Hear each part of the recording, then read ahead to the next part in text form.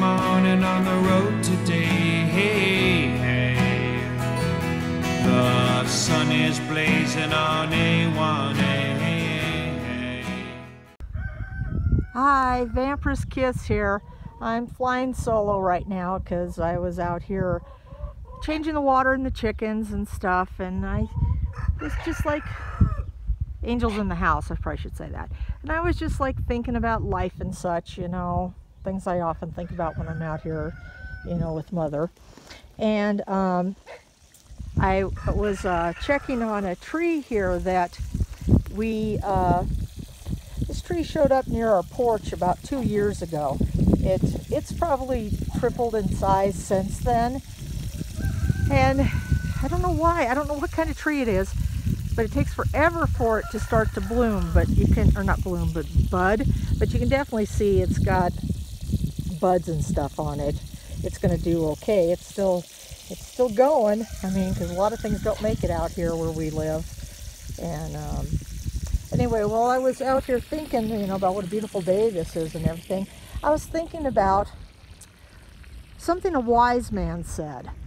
Okay, now I can't give you the exact quote. I'm going to paraphrase it for you.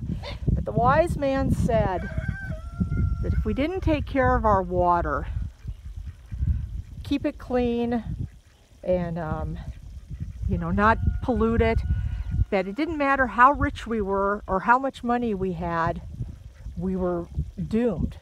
We were going to die. We need the water because the animals need the water, the trees need the water, you know, humans need, we all need the water.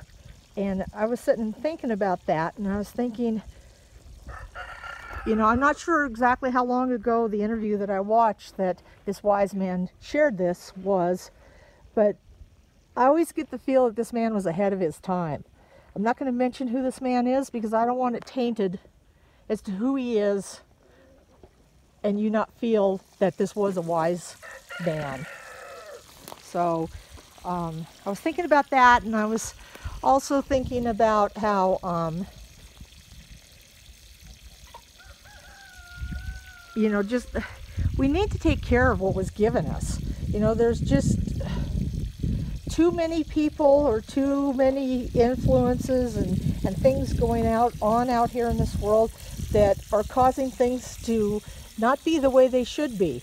And we as individuals need to each do our part, you know, and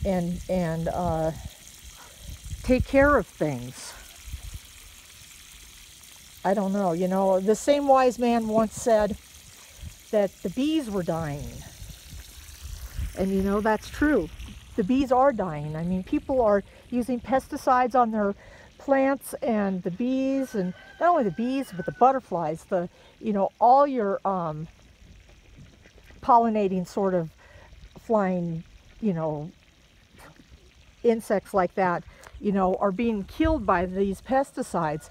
I mean, is it really worth it? I mean, if we don't have bees, we're going to be in big trouble too, you know, and the butterflies and you know, even the hummingbirds, all of those things are so important to, you know, we depend on them, they depend on us, you know, and you know, we are the superior being, at least we're supposed to be the superior being, and so it seems to me that it's on our shoulders to take care of these things. And I don't know, I just, you know, I think about this wise man almost daily, you know, and teaching Angel and trying to do what I feel is right with the things that we need to do. And maybe you will go out and seek who this wise man is, and you'll see him in a different light and give him a chance. This is Vampir's Kiss. One soul. So if you go out into the woods today, hey,